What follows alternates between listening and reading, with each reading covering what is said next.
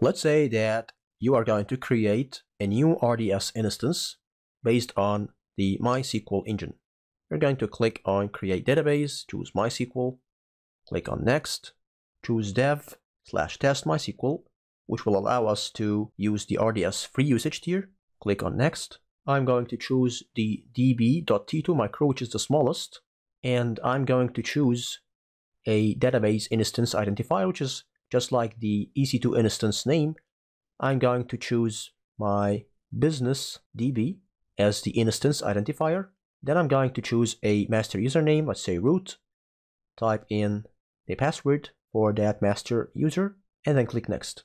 I'm not going to choose anything here except the database name. I'm going to create a new database in the instance, call it storedb.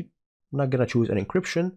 And notice here that AWS is going to automatically take backups of your RDS instance. This is specific for, if you are using MySQL, it's going to be for the InnoDB storage engine only. If you are using MyISAM, automatic backups are not going to be supported. AWS takes a backup on a daily basis, and you have here the option choose the backup retention period, which basically means how long should Amazon RDS retain your backups. Of course, a backup consumes space on AWS, and you are going to be charged for this space consumption. So you will have to choose a period that is not too long nor too short, so that you can optimize your costs as much as possible.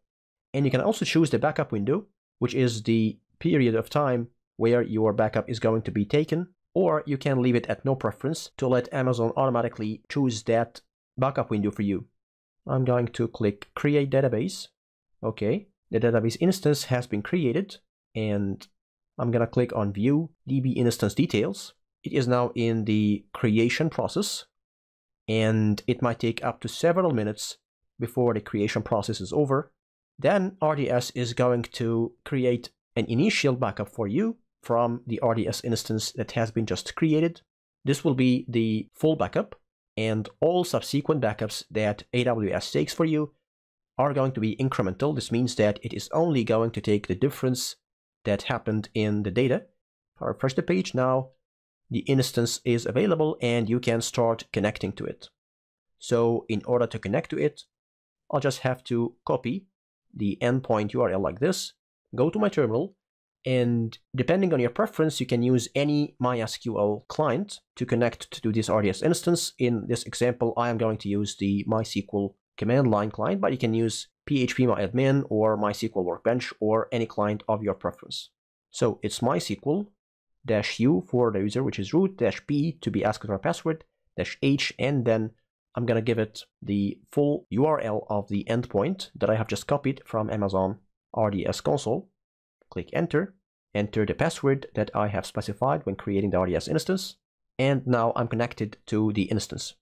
I'm going to use the database that I have created, which is storedb, and I'm going to seed this database with some data. So I'm going to create a table that is called customers.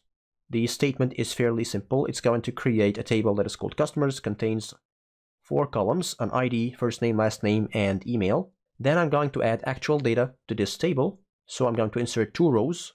So I have now seeded my database. I'm going to exit from the instance and get back to my AWS RDS Management Console. Now, I'm going to take a snapshot for the database that I have just seeded. If you have a look here, I already have a snapshot that has been already created by AWS for me. This is the full backup of the instance. But now I want to take a manual snapshot. Since I have just seeded my table, I don't want to wait for Amazon RDS to take an automatic backup for me. I want to manually take a snapshot, so I'm going to go to Snapshots and go to Take Snapshot.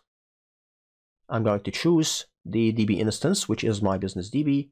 I'm going to enter a snapshot name, let's say db-seeded, to indicate that this snapshot has been taken just when the database was seeded with test data.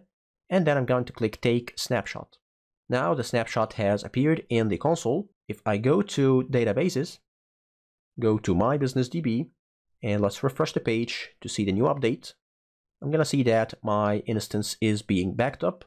And this process may take from several minutes to several hours, depending on the size of your database and the amount of data that has been added to it.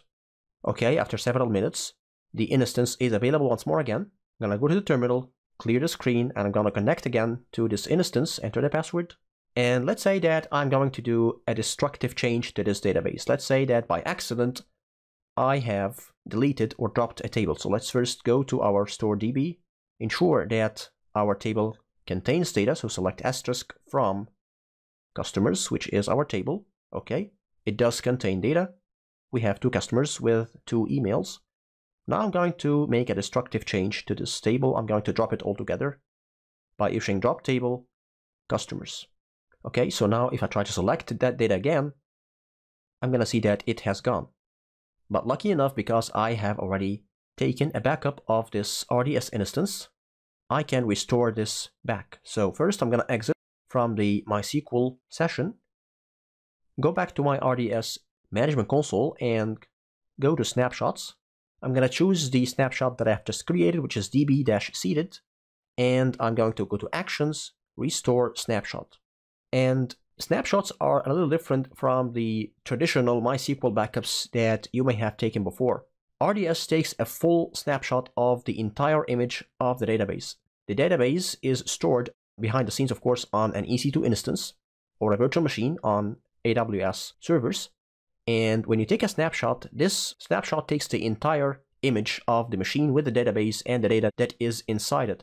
So when you restore a snapshot, there is no means for you to restore it back to the instance that is already running.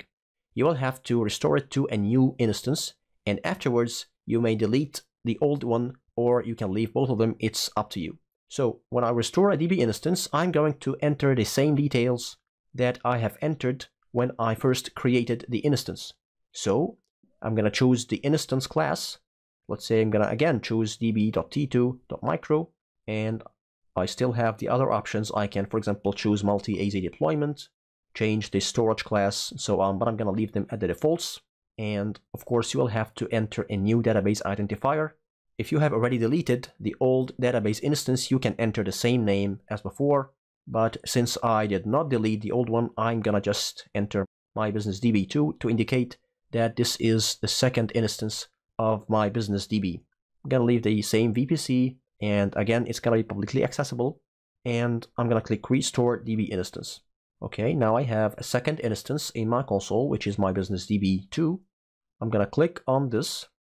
And as you can see, it is in the process of creation. Again, it may take several minutes or more, depending on the amount of data that is going to be restored. Backing up is going to create a full backup again for your new RDS instance, just the same as it did when you created the first one, modifying, and now the instance is available. Again, this process may take a long period of time till the database instance is available. Once it is, I'm going to take again a copy of the endpoint, the new one that has been provided for me, go back to the terminal, clear the screen, and again I'm going to issue MySQL-u root-p-h, and then I'm going to paste the new database instance URL. Press enter, enter the password. It's going to be the same password that I have created because the master username and password are stored inside the database itself. So when you restore the database into a new instance, the same user and the same password are going to be available for you. All right, now I'm inside, use store DB. Now let us check that our table has been retained and the data inside it are available again. So select asterisk from the customers table. All right, and we have our data back.